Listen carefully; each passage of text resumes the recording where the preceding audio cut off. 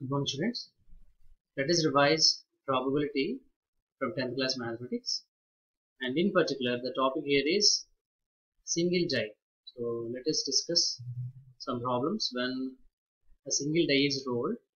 Actually this topic we actually covered in our 9th class also, but let us revise this because some questions are being asked in half mark or 1 mark from this topic. Like this is a die.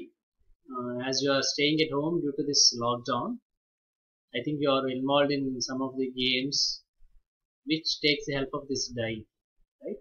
So in everyday games, as indoor games are being played more nowadays, we are using this dice. So as we know, a die is basically a cube. We know that a cube has 6 faces, and these 6 faces are numbered from 1 to 6. Each number comes once, and this is a cube which is numbered from 1 to 6. Now when you roll a die, we actually know that when a die is rolled, any one of the numbers from 1 to 6 can come on the top face. Either you get 1 or 2 or 3 or 4 or 5 or 6. So there are actually 6 chances of getting a number on the top face. Right, so among these 6 numbers, we already know that there are some even numbers, there are some odd numbers, there are some prime numbers, and there are some composite numbers. So to solve any problem involving these single die rolling, we have to be clear of all these things. So what are the prime numbers on the die, what are the composite numbers on the die, or what are the even numbers on the dice, or what are the odd numbers on the dice. So let us recollect once all of those. We know that there are 3 even numbers on a die, which are 2, 4 and 6, and also the other 3 numbers which are 1, 3 and 5 are odd numbers. So there are 3 even numbers and there are 3 odd numbers on a die, and then 2, 3 and 5 are primes on that. And a prime number is a number which is divisible by a number in itself. So it has exactly 2 factors, and there are 3 prime numbers on a die. And among the remaining 3, there are 2 composite numbers which are 4 and 6. And there is one number which is left over, that is number 1, which is neither prime nor composite, because 1 has only one factor and which is itself. So if a number has 2 factors, exactly 2 factors, it's a prime, and a number which has more than 2 factors is composite.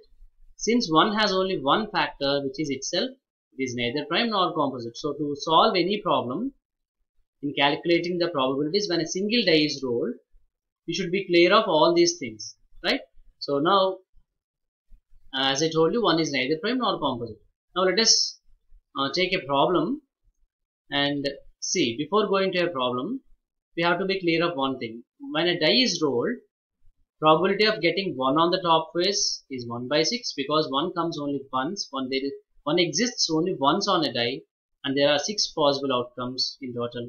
So it is 1 by 6. Similarly, the probability of getting 2 on the top face is 1 by 6, and also probability of getting 6 on the top face is again 1 by 6. So when you add all these probabilities, which is probability of 1 plus probability of 2 and so on up to probability of 6, you will get 1 by 6 plus 1 by 6 and so on 6 times, which is 6 by 6. And we know that a fraction in which both numerator and denominator are equal is equal to 1. So the sum of all the probabilities is 1 here, because all of them are elementary events. So sum of all elementary events in a random experiment is 1, so which we can see very clearly here, right? So take an example here, which is a problem, a simple problem. You should be able to solve this very easily. So when a die is rolled once, calculate the probability of getting the following on the top face. And there are 4 problems here. One is getting a number less than 5, B is getting a number between 2 and 6, and 3 is getting a number which is a prime, and the 4th one is a number greater than 6. So let us solve each problem at a time. So the first one, a number less than 5. As we know, there are 6 numbers from 1 to 6 on the die. Which numbers are less than 5? Just to pause this video and you solve this on your own, then resume this video. No. Tell me what are the numbers which are less than 5 on the dice? Yes, very good. 1, 2, 3 and 4. So these 4 numbers are less than 5. So there are 4 favorable outcomes in this event right now. So as you know, this is a formula which we write, which is involved in most of the problems in probability. Probability of an event is number of favorable outcomes divided by number of total possible outcomes. So this comes to be 4 by 6, because there are 4 numbers which are less than 5 and there are 6 possible outcomes which are, so there are 6 totally possible outcomes. So we write it as 4 by 6, and as we know, we have, when you simplify this, you will get 2 by 3. Let us go to question number B. A number between 2 and 6. Which numbers are between 2 and 6? Right, 3, 4 and 5.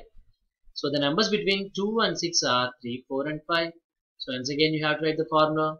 Then here there are 3 numbers between 2 and 6. So in the numerator you will have 3 now, and in the denominator as usual you will have 6. So you can simplify this as 1 by 2. Right, now the probability of getting a prime number, just I have discussed in the previous slide, there are 3 prime numbers. Which are they?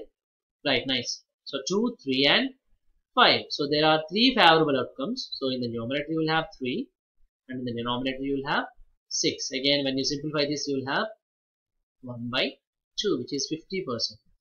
Then the last one, the probability of getting a number greater than 6. As we know, on a die the maximum number is 6. So there are no such numbers which are bigger than 6. So in the numerator now you will have 0 and in the denominator as you will have 6. So the probability is 0. Now here, can you tell me, when you get a probability 0, what is that event called? Exactly, it is called an impossible event. So here, this is example for an impossible event. So like this, you can solve any problem involving a single die, which is simplest of the problems involving a die. So in the next classes, you will discuss or let us revise problems involving 2 dice. So to solve those problems, you should be very clear of the problems involving a single die. Thank you.